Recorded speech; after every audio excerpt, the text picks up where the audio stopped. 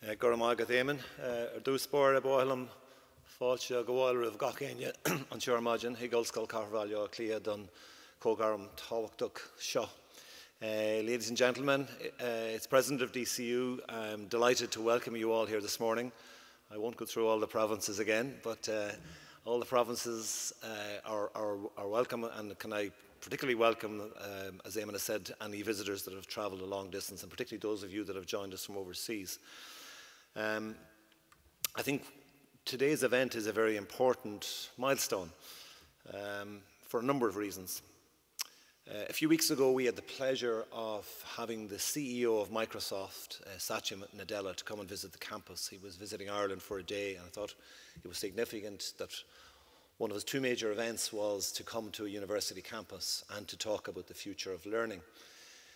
He said a number of important things around that on the day itself, but one of the most important things he said more generally is that nowadays every organisation, every company is a digital company. And if you're not, you're in trouble. And I think the same applies to education.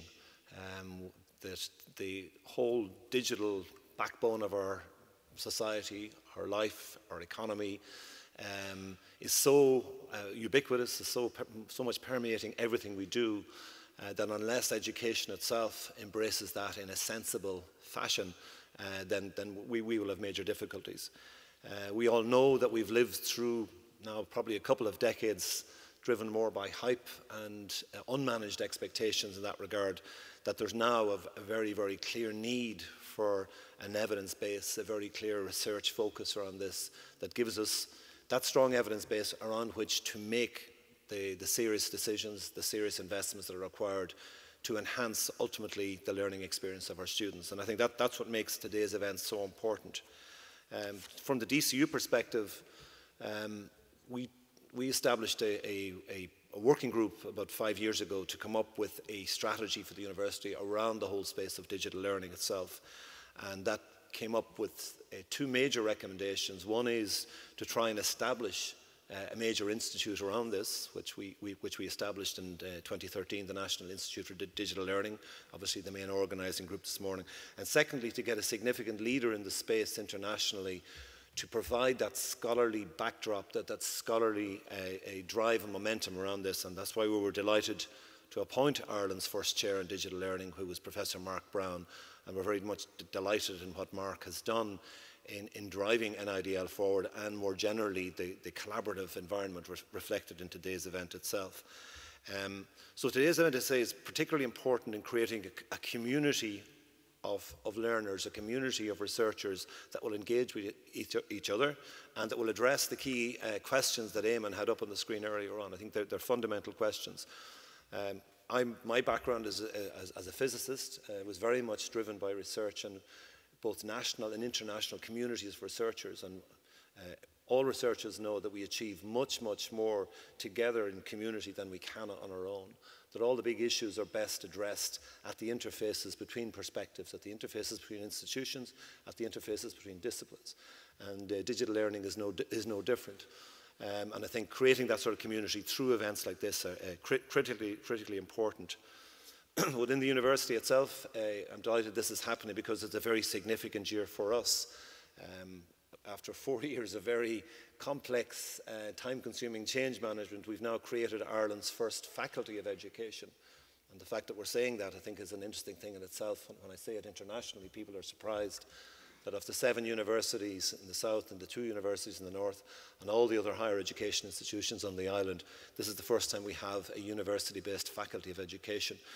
But what's driving that there is a commitment to influencing the quality of our society and the quality of our economy by having a critical mass and, more importantly, research-informed teacher education.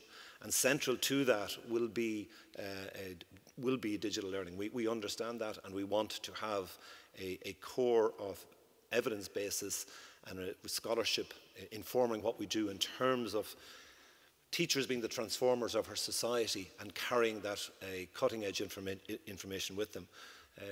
Pleased, and many of you would know this, that Professor Anne Looney, who's currently interim chief executive of the Higher Education Authority, will take over in January the executive dean role of leading that new Faculty of Education, which we're calling DCU Institute of Education. This will be over 4,000 students, over 125 academic faculty, really seeking to change teacher education in Ireland by having end-to-end, from early childhood right through to lifelong learning covered, but all of it in a research-intensive environment. So the National Institute for Digital Learning and events such as this are key elements of actually enabling us to do that. I'm also pleased that we were able to announce the promotion of Deirdre Butler, that many of you would know, to the professorship in digital learning as well in recent months. So now we're building up a core of expertise in this area. But it's all about collaboration. That's why I'm particularly pleased to see the partnership between DCU and the Educational Studies Association of Ireland and the Irish Learning Technologies Association coming together for this event. And in that regard, I'd like to formally acknowledge and welcome the two respective presidents of those associations, Paul Gormley and Dr. Conor Galvin, and thank them for their support, and we look forward to deepening that partnership. I also want to mention today as well the role of CESI, the Computers and Education Society of Ireland. The role they play in supporting teachers in the area of digital learning is particularly important as well. So can I welcome as well Adrienne Webb, CESI's chair. DCU was delighted to host this year's CESI conference, and I'm told I'm allowed to announce as well that the next year's conference will be held on another of our campuses, the DCU St Patrick's campus, on March 4th next year as well. So that's still in preparation, but I am allowed to announce that. So we're very pleased with that relationship. Just to say as well, I chaired the review of STEM education for the government over much of the past 2 years, and in 2 weeks from yesterday, that review of STEM education in Ireland will be released and launched by Minister Richard Bruton. A lot of focus in that is around the empowerment and the affordances of digital technology and enhancing STEM learning and STEM teaching in Ireland, and it will resonate strongly with the strategy that emerged last year in terms of the digital school strategy. So everywhere digital, if you like, permeating everything we do, but needing all the time thought leadership around the space, informing that at every stage. Before I finish, I'm delighted, and it really adds to the value of the day, to welcome our three keynote speakers, Professor Sean Bain, who's here beside me on stage, Professor Gráinne Knoll, who's an old friend of DCU, and Professor Paul Conway. They're wonderful international reputations that really add value and excitement to the day itself.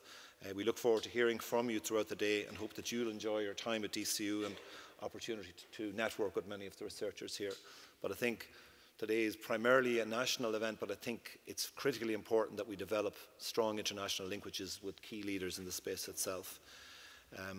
Can I also mention as well, having spoken about the top end of scholarship in terms of our keynote speakers, a special mention to first-time presenters and doctoral students. I remember I was one of those students once, and the stress of first-time presentations never leaves you. And I believe the programme has been deliberately put together to give them a chance to share some of their research with the network. So good luck to you, and you'll be brilliant, no doubt. Finally, can I thank the members of the organising committee and programme committee in planning and staging today's event. It's a wonderful combination of speakers and content.